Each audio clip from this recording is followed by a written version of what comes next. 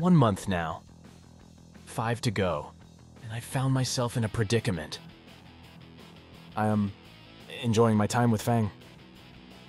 Most of the time, just talking about stupid shit. Like our love for wire fu and comedy movies. We are both ventriloquist. We are both ventriloquists and we practice every day. He carries a basket. He carries a paper roll. And we don't help, sis. But there is one thing for sure, my friends. We are ventriloquists. Almost every day now, I'm either at her desk helping her in science or working on a lab with her. Or she's sat next to me decrypting the mystical arts of not sucking at music. I'm talking more with her than anyone I've ever talked with. Not to mention lunch and after school. It's less hiding from the tangerine tyrant and Nasser these days, and more spending time with Fang and Reed. Even if he's constantly checked out, or smells of burnt skunk. The fuck is he on anyway? It's Carfey, bro. What? Carfentanil. Whatever. Fang and the gang are pretty alright. Trish, though. Every day she gives me the same look of distrust and a put-upon sigh. As if I'm some kind of chore to deal with. Whatever. It's not like she matters in the long run. But I find myself having these weird thoughts lately. Like, is any of this real or not? I tumble backwards, off of the stage. Oh! Bro, that sucks. It's lunchtime now, and I guess I dozed off.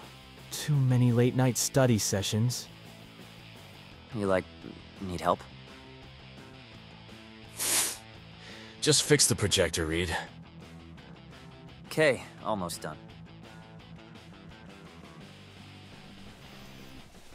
I hobble to my feet, feeling out the bruise blossoming on my shoulder. Oh, stupid fucking stage. I consider jumping back up, but find the stairs up more appealing.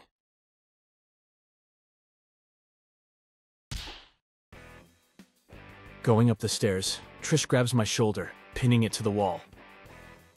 She leans in close, looking me dead in the eyes. Can I help you? Don't play dumb. Something's up with Fang today. She gestures to where Fang is sitting. Fang's picking at her lunch with a fork, not eating a bite. Now that I think about it, she has been a bit distant today. They've been like this since band practice yesterday. Wait, what? Did you do something to them? Do something? What does she mean? She doesn't think that Fang and I... Oi! What? No, I don't think, at least. Why are you so concerned? Everyone has a bad day every now and then, right? Fang and I have been friends for 10 years now. Not once have I seen them this upset. You're the only new thing around here. It can't be anyone else. So, what did you do? I swear I haven't done anything with Fang. Look, we've got music next. I'll ask Fang what's up then. Trish glowers. We both glance over at Fang to see her still sitting there, her food untouched.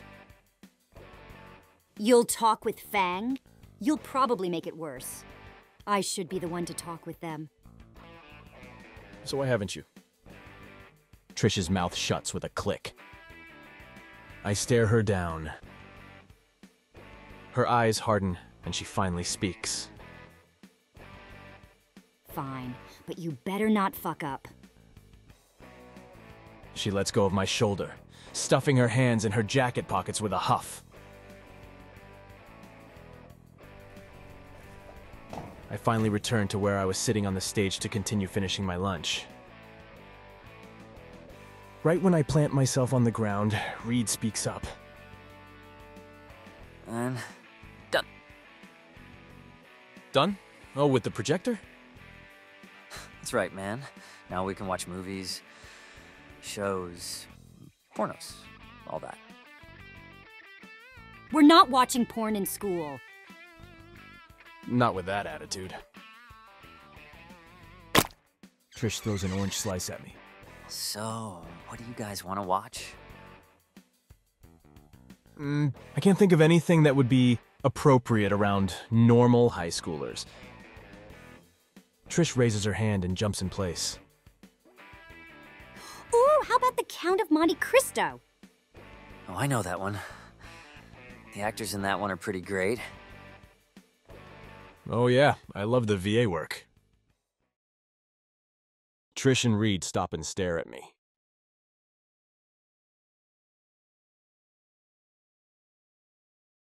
Crap. Was it something I said? What are... Saved by the bell! I looked to Fang and... Oh, when did she leave? Oh, Fang already left. I'll go catch up to her. Bye. I make record time out of the auditorium, leaving a still confused Trish and Reed.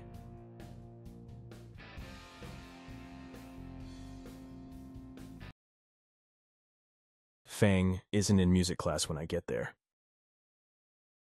I tap out a quick message to her on my phone. I take a spot next to her seat and wait. Maybe she just needed to use the bathroom.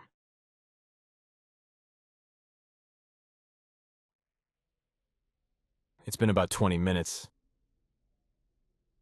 I'm starting to get worried.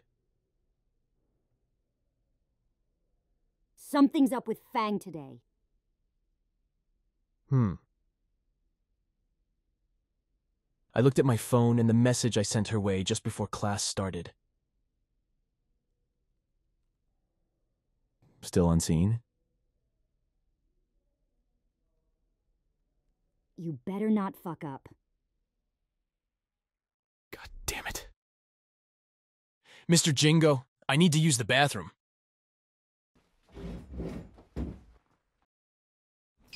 One guitar-shaped bathroom pass later, I'm scrambling through the halls. If I were a non-binary teenage pterodon having a crisis, where would I hide? Someplace only Fang would go. The family bathrooms. There are only 2 in the building. I sprint to the first bathroom, closer to the back of the school, nestled away in the special needs area. My knuckles rap against the door, locked and preoccupied. Fang, you're missing class, and I seriously need help with this sheet music. The one you seek is elsewhere. Who the fuck? Wait. You're that weird Stego chick, Stella? That's very rude. And I'm not weird. Whatever. Do you know where Fang is? Not here. Can you please leave? I have a nervous bladder. I turn away from the door and sprint to the front of the school where the other bathroom is. It's while I'm moving briskly through the empty corridors of the school with untuned guitar in hand that I find divine providence. Or rather, the feathers floating by the window provide me with the clue I need. I look out the window, and while I can't look up to see for sure, the shadow that she is casting on the ground below is enough verification required. My feet climb the steps easily, but my mind is ill at ease. The hell is wrong with me right now? Why do I feel anxious? What did you do? What if I did do something? Fang and I have been friends for 10 years now. I've known her for barely a month. And why is it my problem to fix? Not once have I seen them this upset. I Can't stop the gnawing feeling in my chest. I'm at the door to the roof now. It's shut, but by the handle, I notice a piece of cardboard tucked between the door and frame, keeping the latch open. Good job, dork. Damn it all. Fang's problems first. Then I can figure out my chest. Gently open the door.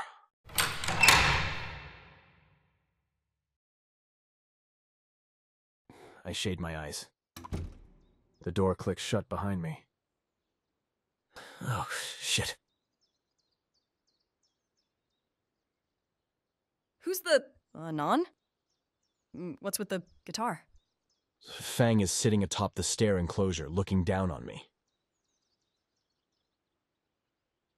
Oh, yeah. Mr. Jingo's hall pass. I, kinda need help with sheet music again. Wow. You really suck at music. Yeah, I really do. I find the ladder easily enough and climb on top of the tiny hut. Around Fang are scattered feathers. You alright? The feather... Preening. What? Fang sighs. She holds one of her wings and gently brushes her fingers through the feathers. I'm preening my wing. She winces. A feather drifts to the floor. That looks painful. A little. I sit down next to her and look out at Volcano Bluff. It's a beautiful view. It's a distraction. You ever feel like you just don't matter? Fang stares at the vista of Volcaldera, but her eyes are vacant. I feel like no matter what I do, I'll never be able to make something. I try and try, but nobody likes the ways I express myself. Not once. After all the work I put into Worm Drama, has anyone ever told me it was good? Her eyes wetten, her voice roughens, her shoulders quake. Nobody's ever said, "That was great, Thing. Oh, can I get a copy of that last song on CD?" I've been playing music since I was basically in diapers. And all I have to show for it is a shit reputation. Her hand curls into a fist. Her nails bite into her palm, and I can clearly see the minute trickle of blood. How much harder do I have to try to get people to notice me? Her fist crashes down on the concrete. Even my own parents. When Dad looks at me, it's why you see the lost cause.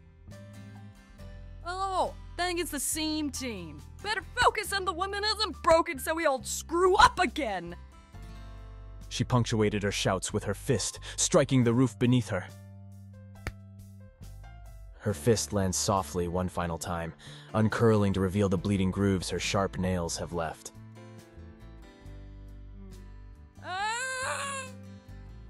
Watching her break apart like this, it's causing the dull pain in my chest to intensify.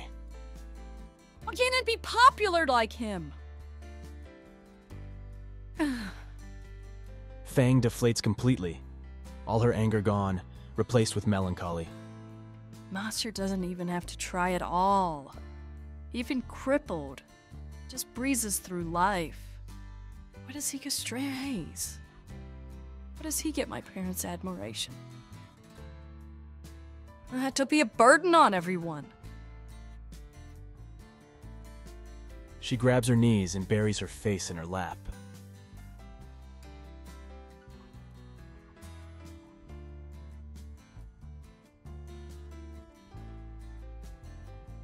The worst part is, it can't even hate me. She picks her head up. Rivulets of tears and orange eyeliner run down her cheeks and leave bright stains on her knees. I can tell him to fuck off every day, and he'll still be there the next. as if nothing fucking happened. He's a constant reminder of everything I can't be. He's a goddamn Boy Scout. Little Mr. Perfect. And I'll always be in his fucking shadow. We can't just change. Just magically get better at everything. Even if someone like Nasser tries to help it. It's clear he wants to. But the sheer difference between us, it will never happen. But my brother tries. He's always trying. He just fucks up every fucking time. Ugh. She wipes a tear with one of her hands, but leaves a bloody smudge instead. Nasser knows who he is. I don't even know what I am. Do I step in now? Who am I, damn it? I can only define myself by the things I'm not. I'm not a good band player. I'm not a good sibling. I'm not a good friend. I'm not a good person. My mind is a fucking mess. In my head, it's all my thoughts. They're all fucking foggy. Half the time, I'm hating myself. Am I who I say I am? Maybe. Oh, really? The other half, I'm daydreaming of being something special. That I'm different from everyone. Above them. I know more than them. They're both lies. I'm fucking lying to myself, but it's like I'm just here to be a drain on myself and on others. I'm stuck with myself. I can't just drop everything and try other things now. It's just too late for that. There's too many ways to fuck up. Music is the only thing I've ever been decent at. And even then... She looks at me desperately, at a loss for words.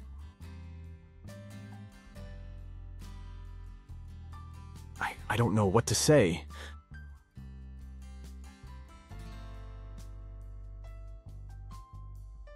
Well, why would you say anything? Here I am begging for help, and you haven't said a word. You're always so sure of yourself. Yet here you are listening to me in a crisis, and you can't say anything. Fang grips my jacket with both hands, digging in. What is it you have that I don't? What is it you want from me? What is it I want from you? When you got here a few weeks ago, you were just some nobody kid without friends who lives on financial assistance.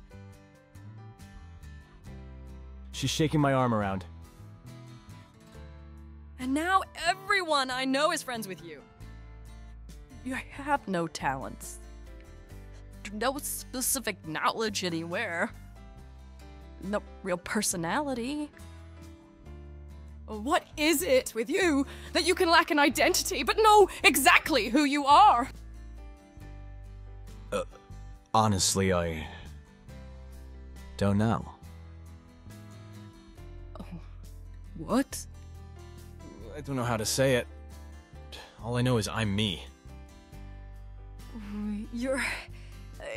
you? I struggle to find the right words. Fang stares pleadingly. Eventually, she buries her eyes in my jacket arm. It's like, I don't know. You're trying to be something you're not. It needs to happen naturally. Fang looks up from my arm. Naturally. If you're forcing this, whatever, then it's like some misplaced idea or like a refusal to leave the comfort zone. What I'm trying to say is, I ended up trying to be someone else too. To the point that I rejected who I really was. And started to really fuck myself up. I'm not about making others notice me or being great at something. I just do what makes me me. I'm the only one here, and I think it's safe to assume there's several of you. Like, you don't know, you said it yourself. Her fingers tighten around my arm. I'm not certain she's breathing right now. And there's tons of different people going through what you are right now. Trying to force their own egos, to reject who they really are. Not to undermine your feelings or anything. And at the end of it all, I've accepted that I am and will always be me. You see? I have to figure it out myself. Fang's grip loosens. She puts her hands around her knees and lowers her head. Her expression is one of complete resignation. I can't do anything on my own. How am I supposed to do something like this? You aren't alone. I'm here. Reed and Trish are here. You already know Nasser wants to help.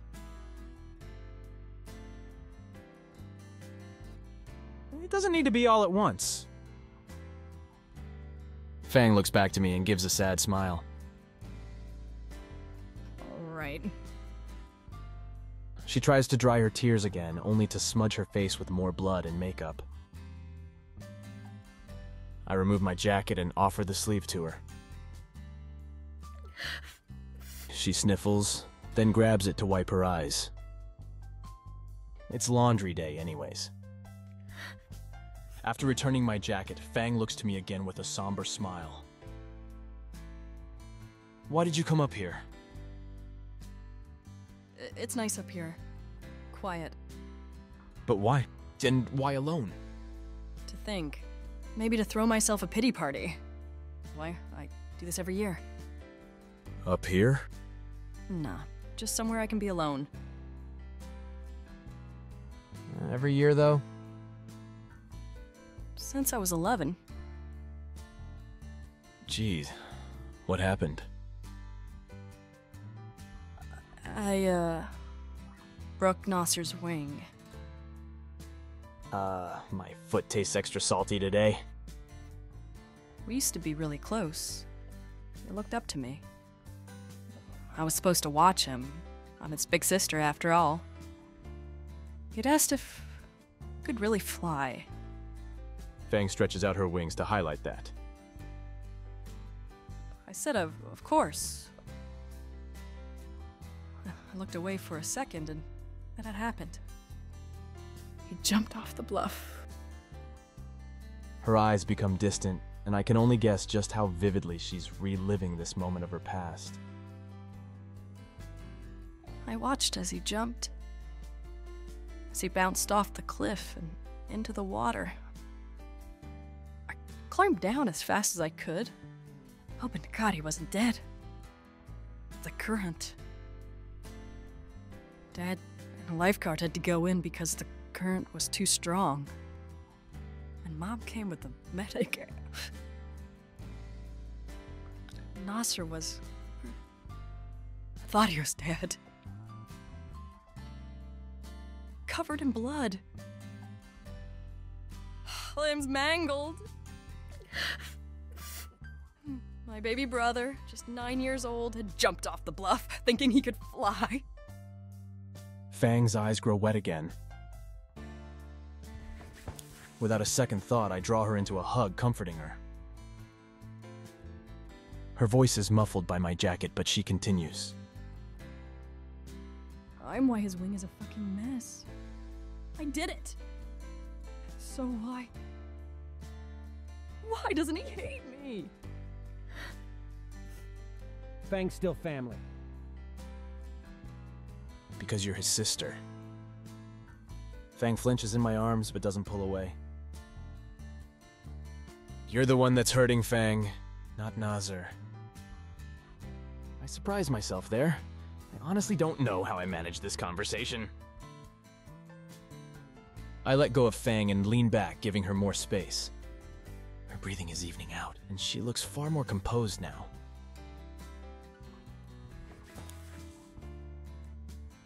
I'm sorry for what I said earlier. Huh? About how you're a nobody. You're pretty much right. Maybe, but I shouldn't have put it so harshly.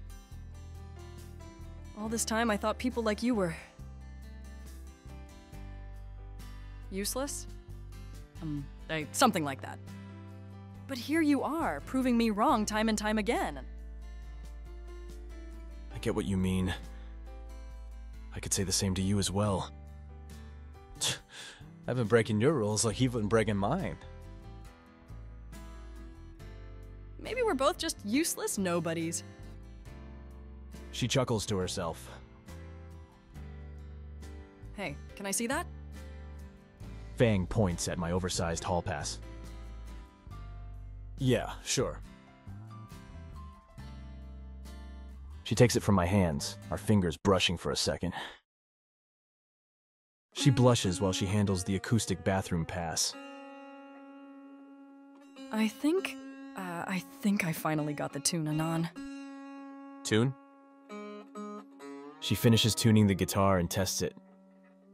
With a nod of satisfaction, Fang begins strumming. The rhythm is slow and the tone is soft, enough so that her humming blends perfectly with it. I lean back, bobbing my head along to the impromptu music. The streaks from her tears that had once marred her pretty face only help to highlight her soft smile now. I hum along now too, which causes Fang to giggle.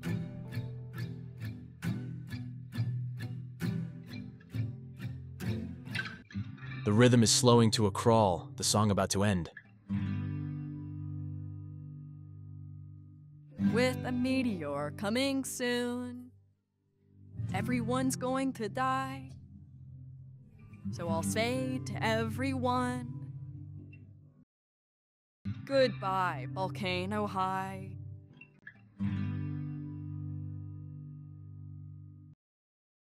The lyrics surprise me, but I shrug it off. You ready to get up?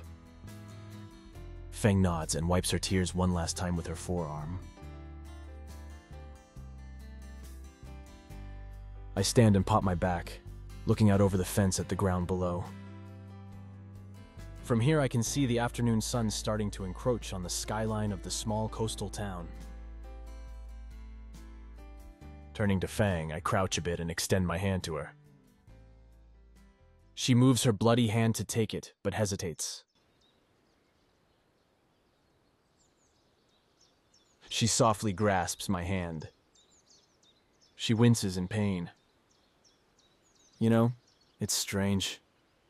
I expected the alarms to go off again, but this feels different somehow. More natural. I'm careful to hoist her to her feet, mindful of her injured palm. But her beak accidentally bumps into my cheek on her way up. Ah, there they are. Fang's eyes contract, and she instinctively hops backwards, covering her muzzle with her hands and turning her head away in her flusteration.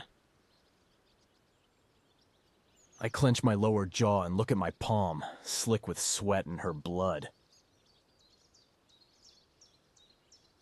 The silence continues for an immeasurable amount of time. So that's how dinos kiss. Fuck. Not really. Haha. I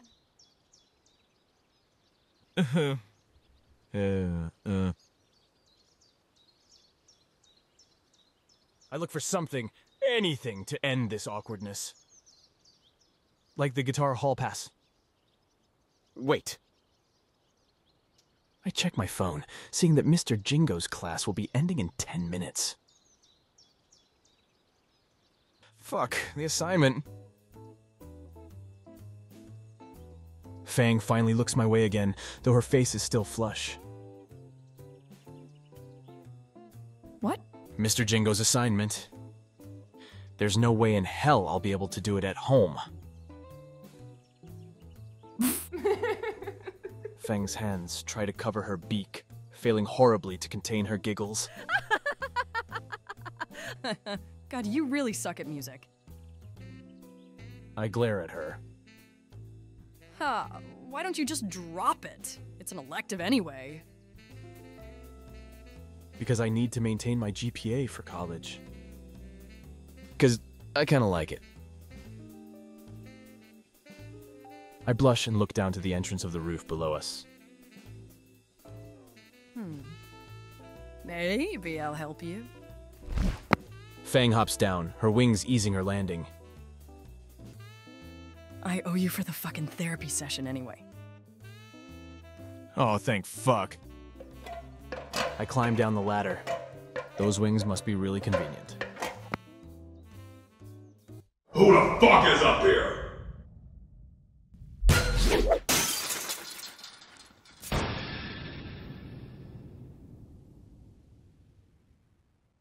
I know someone is ditching up here. My hunted instincts can tell.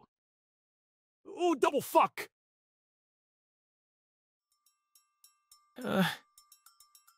You! Principal Spears looks at us, finger pointed at me as if to fire a special beam cannon through my chest. In all my goddamned years, on top of the roof. Explain. Now! Bullshit mode, activate! I got lost looking for the bathroom. Spears incinerates me on the spot. Estrus season? For a brief instant, I picture Fang in a bikini.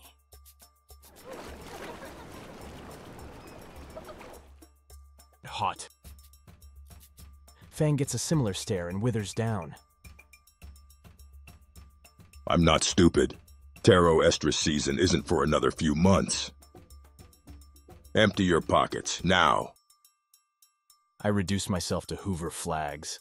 All I had on me was my phone and a ratty wallet, held together with hot glue and duct tape. Fang does the same, dropping her own phone, a spare guitar pick, and an unopened pack of cigarettes.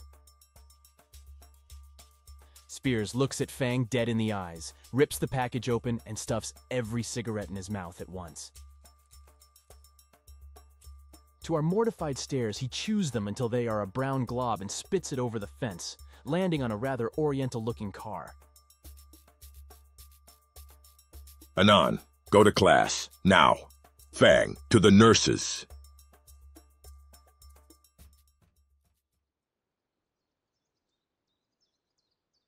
I look to Fang one last time. She looks a mess. Her wings are ragged, feathers misaligned, and a clear patch of them missing on one. Stains on her legs from her makeup, tears and blood. Drying blood on her hands, arms, and beak. Eyes puffy and red from crying. But her smile was... I wave her goodbye and wordlessly return to class.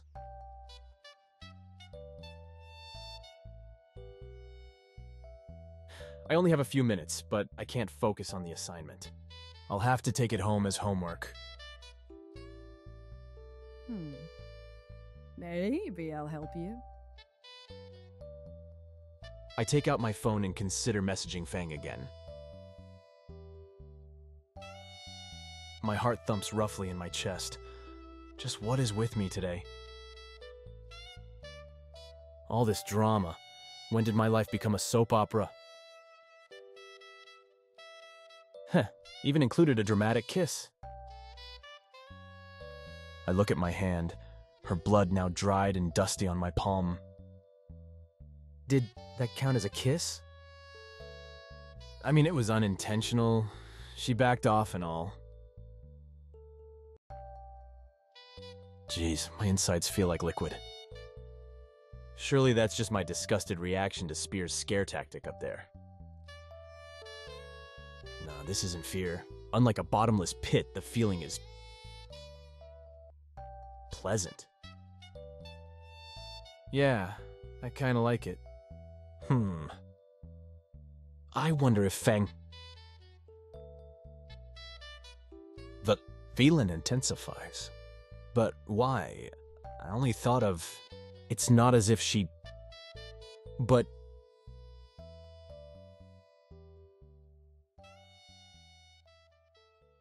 Do I like Fang?